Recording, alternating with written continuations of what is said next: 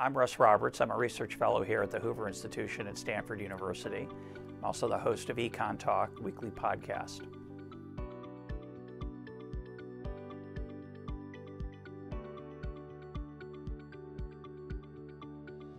There's a consensus among most economists, a lot of public policy pundits, politicians, and even a good part of the general public, that the economic prosperity of the last 30 or 40 years, which has been quite substantial, is not shared very widely.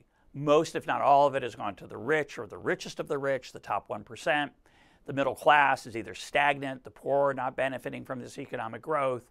And as a result, there's a lot of unease, I think, among the public and among a lot of economists that the economy is not performing as productively as it has in the past across a wide range of the population.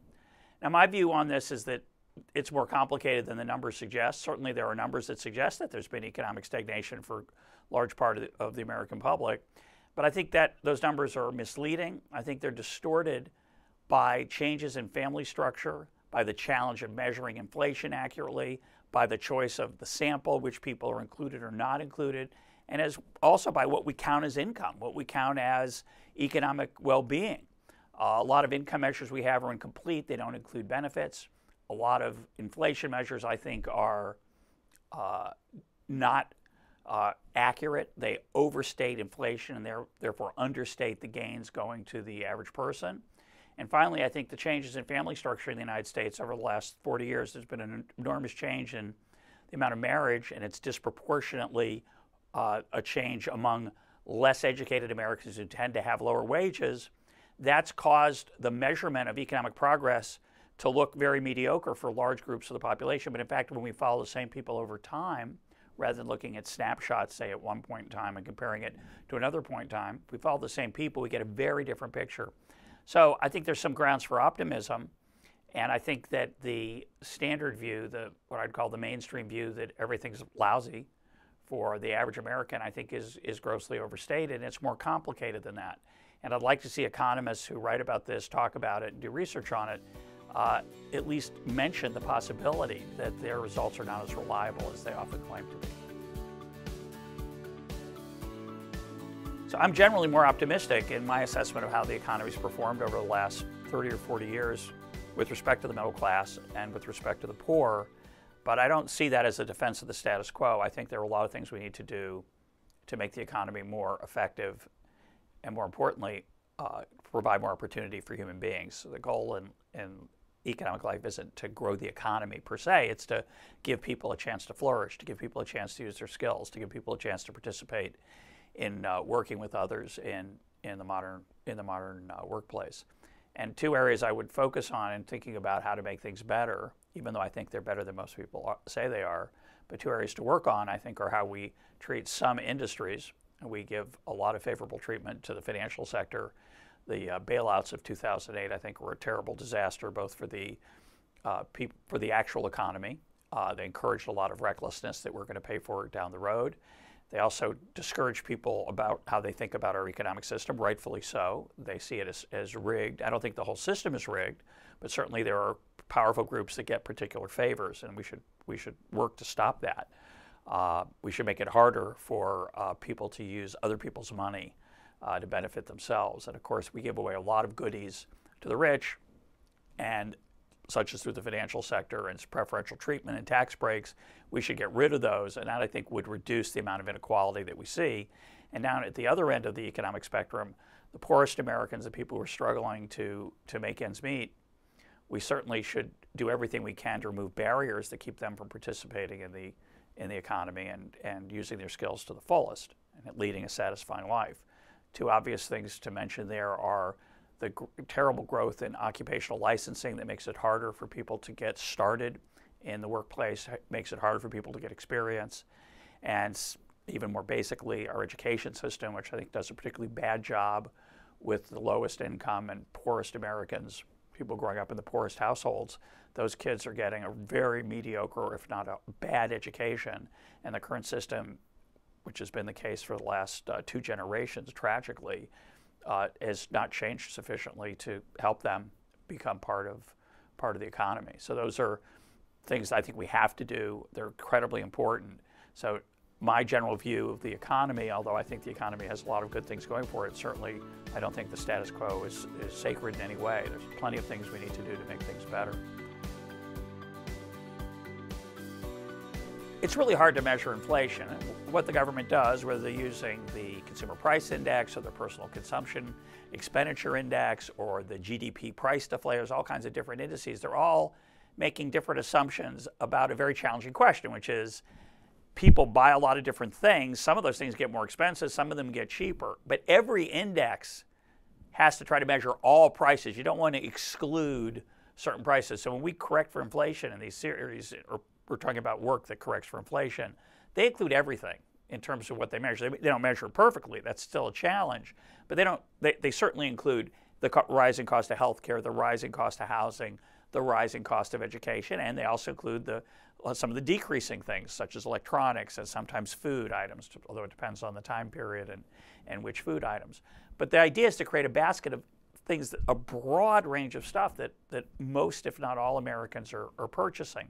It's imperfect, and the biggest challenge in measuring inflation accurately is, for me, is quality change. So when a good gets higher quality, that means many times it's gotten effectively cheaper, but if the price you actually pay hasn't gotten cheaper, that won't show up in the index.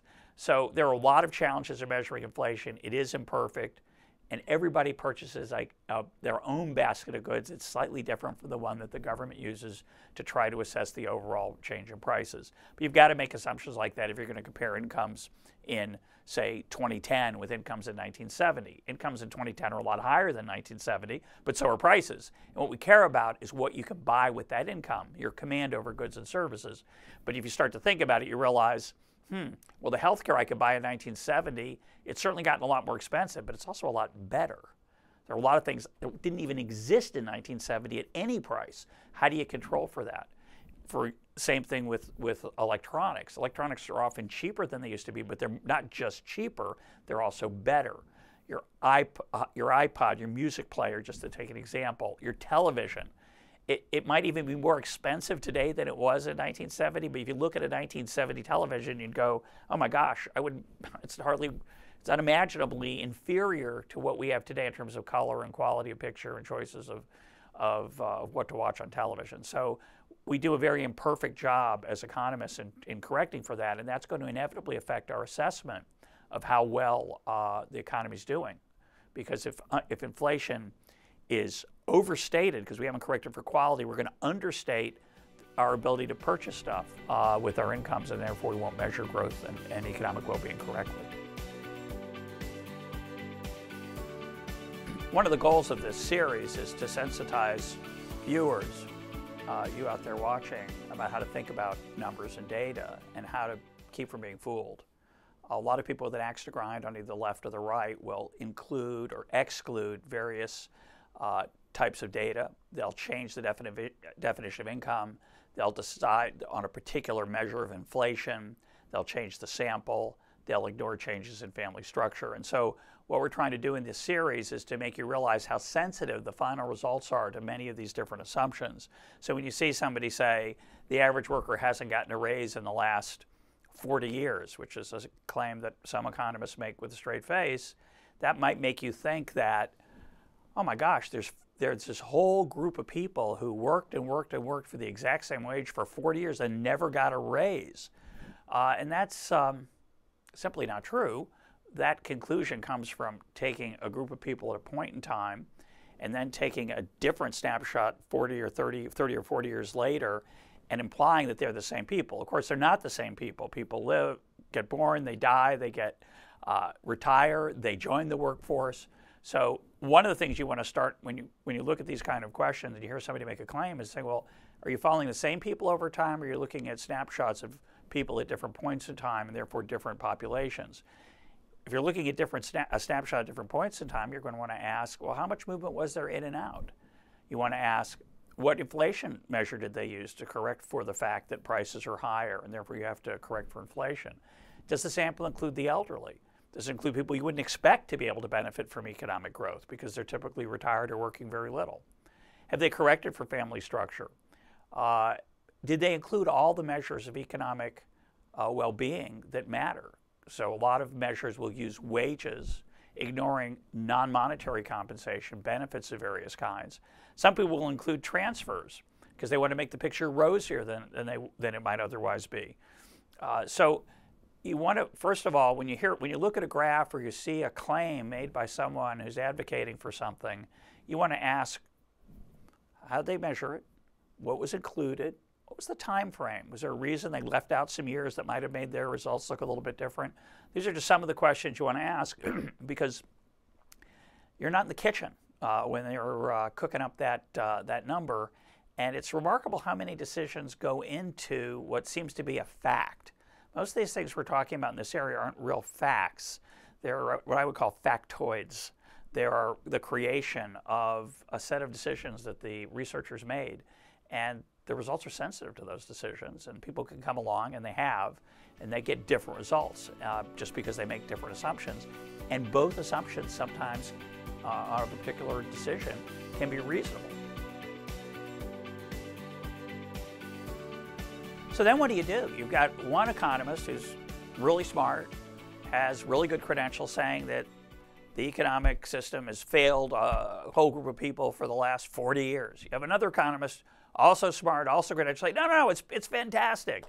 And those two results, they have facts, both of them have facts on their side, but are one of the facts better than the other? And the answer to that depends on two things. One is sometimes it's reasonable to make a different decision because you're looking at a different aspect of economic policy. You're trying to answer a different question. So just to take an example, if you want to know how a group of people is doing overall, you might want to include government transfers and taxes in assessing that well-being. But if you're really only interested in how the economy is performing, whether it's helping people, you'd want to probably exclude government transfers and taxes and only look at economic market income and investment income that those people receive.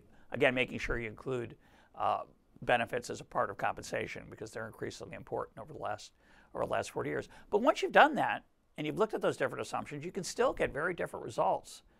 And so then what do? Which one should you believe? And I think we have a tendency to believe the one that makes us happier as opposed to the one that's actually totally true. We have our own ideologies. So if you're on the left, you're more likely to sympathize with an economist on the left who tells you something. If you're on the right, or you're more free market, less interventionist, you're going to be more sympathetic to the economist who tells you that things are maybe a little bit better. So which one's right? And I think it's really important to recognize the fact that that's not so easy to determine. The people who make these claims on the left and on the right are often really certain. They make it sound like they've established this as the truth. And I think it's very honest and helpful to realize that the truth is a little bit elusive. It's not so straightforward. And when I look at these numbers, I can tell lots of different stories, and in the first episode of this series show exactly how extreme, and that's just the beginning, I think, of how extreme you can make the different stories depending on which assumptions you make.